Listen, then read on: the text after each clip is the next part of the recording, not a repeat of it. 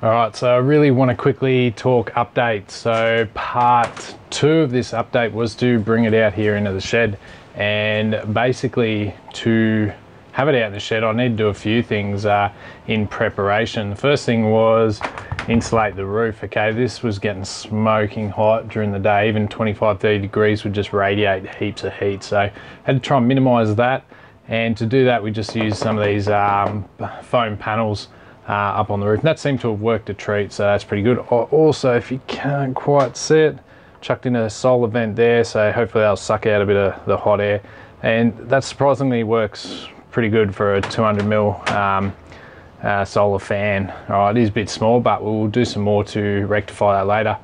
I've got the B&R cabinet out in the shed. I've got all the cells out here, all tested, ready to go. And I've got a bit of the safety gear out here as well. I've also gone through the shed and removed anything that is flammable or could potentially go off if there was a bit of a fire. But we'll talk more about that shortly. All right, so I've got all the cells down here, 1 through to 11 on the bench, 12, 13, 14 are out inside, just finishing them off. All right, this is where all the magic's going to happen. Hopefully you can see it. All right, we've got a bit of structural ply here. We've got our B&R cabinet to house our batteries here. All right, I'm going to remove all this gear down here is going to disappear, and we're going to mount 3 lengths of C-channel, mount the inverter up here, and then all the other gear, use this room here.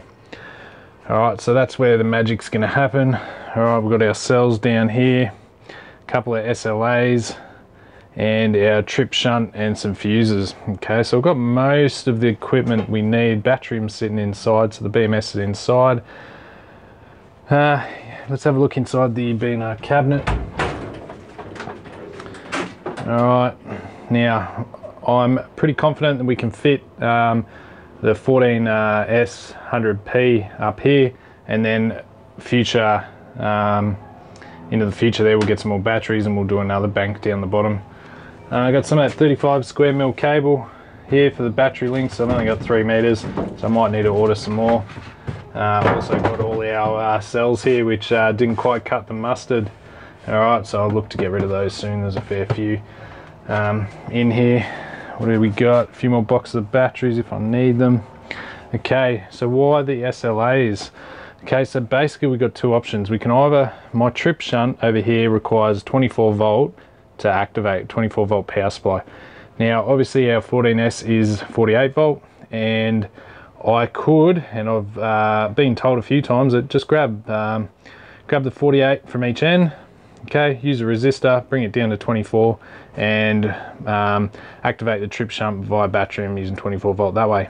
However, I have decided I'm going to go down the path of using a separate power supply. So my power supply, 2 12 volt SLAs, all right, they'll give us 24 volt, mount them down in one of these cabinets, and we'll give it a nice little trickle charger off a solar panel. So we'll just trickle charge those, have the battery powered off here, have the trip shunt or the trip powered off there, and we'll separate that from the main cabinet.